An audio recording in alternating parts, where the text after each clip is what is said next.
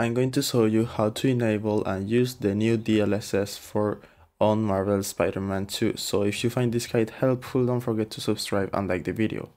So all you need to do is open NVIDIA app. You will probably have it installed by default, but if you don't, you just need to go to the NVIDIA website and download it from there.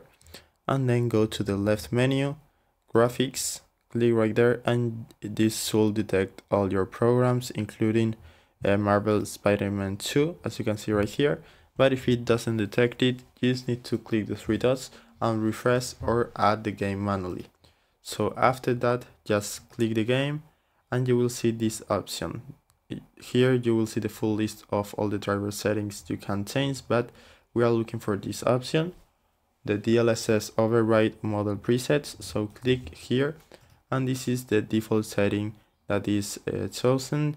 Use the 3D application setting, but if you want to use the latest DLSS, which is the 4.0, just click here, apply, and now if you open the game, you will be running with the newest DLSS. So I hope it was helpful, and thanks for watching.